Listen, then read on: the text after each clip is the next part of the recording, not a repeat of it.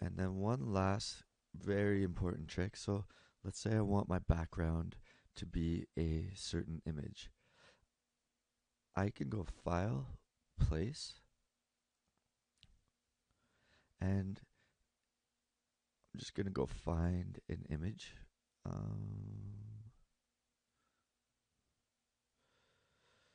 So I'm just going to take this image and I'm going to place it on my stage.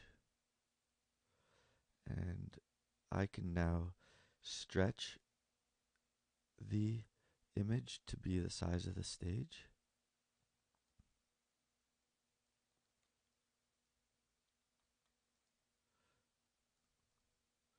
So I have this graphic, and let's say now I really just want to showcase just this part of the design, just this part of the wing.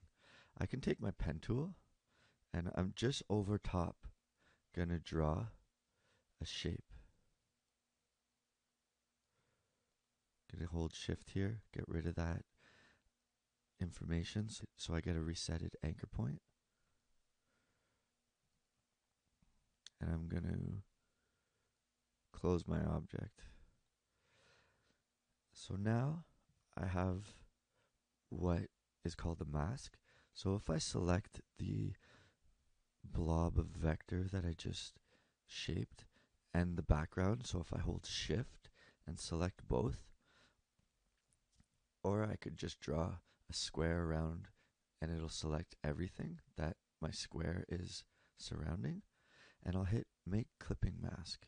So I right click and I click make clipping mask. It's going to group the objects as well as only reveal what is behind my vector shape.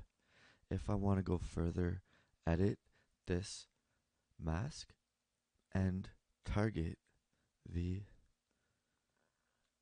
pen tool points using the white arrow tool, just like we've already learned.